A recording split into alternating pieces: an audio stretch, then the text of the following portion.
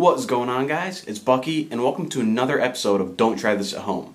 In this video we're going to be making plasma with a grape. So these are the supplies that we're going to be using for this experiment. The first thing that we need is a glass.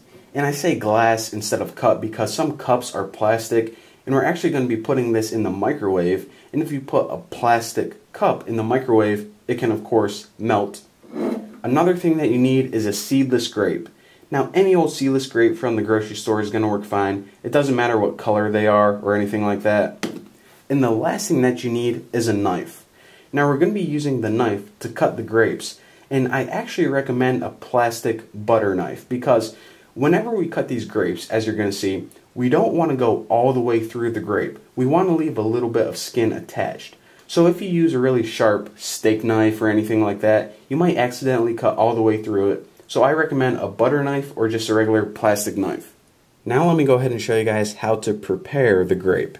Now the first thing we want to do is we want to cut the bottom half off. And the bottom half is of course the half with a stem.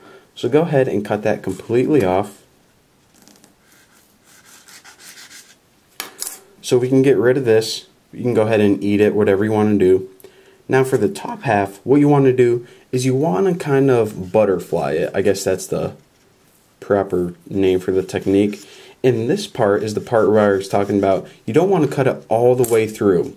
You want to leave a little bit of skin attaching the two halves. So go ahead and actually probably a little bit less.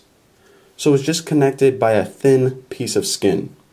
So the first thing I want to do is I just want to take the grape by itself and set it in the microwave just like that, so the flat part is facing up. And again, make sure that you don't rip it. Make sure the halves are still connected by a thin piece of skin. Now go ahead and close it. Now let me go ahead and start this for about 30 seconds and we'll see what happens. Now as you can see, that's the plasma coming from the grape. So what I want to try to do now is I actually want to try and capture that with a glass. So now what I'm going to do is I'm going to take a new grape and put it right in the middle. And I'm also going to take a glass and put it right on top, kind of like a dome. So basically, I want to make sure that this glass right here isn't touching the sides of the grape. So let me go ahead and close this, start it for a minute, see what happens.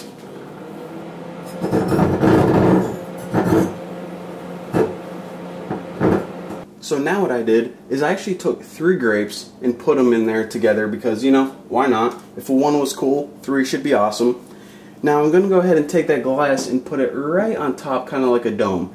And I want to make sure that I capture some of the plasma.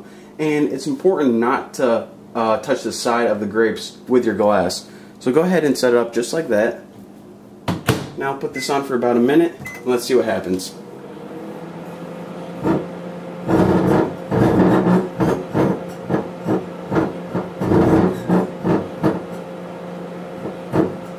Now, even though this probably isn't a good idea, in this one, I'm going to go ahead and do the same thing, but I'm going to be using a smaller plastic cup. I think it'll make the effects work a little bit better. So go ahead and close your door, and we'll see how this one works.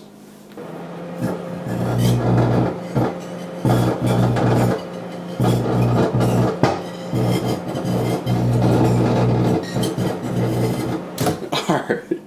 So that's probably enough of that before I, burn down my house or anything. So let me go ahead and open this up and I better air this out. Alright guys, now let me go ahead and get a little bit scientific because I want to explain to you guys exactly what you saw. So basically, a grape is full of electrolytes.